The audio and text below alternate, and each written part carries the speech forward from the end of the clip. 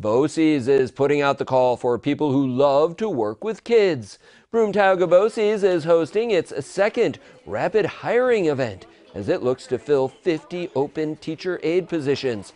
At its first one-day hiring event in August, the district was able to add 42 new aides. Matt Sheehan is director of the Center for Career and Technical Excellence at BOCES.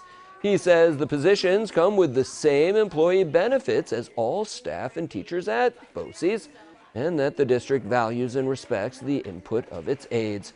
No experience is required.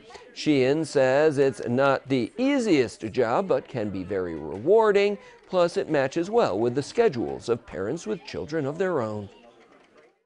If you work in a school, traditionally we're off on most snow days, the districts are off, and that childcare is a challenge. It overcomes a lot of those hurdles for people. So we find a lot of times it's people who they can't really commit to the 8 to 5 all year long, but they can commit to 180 days of work.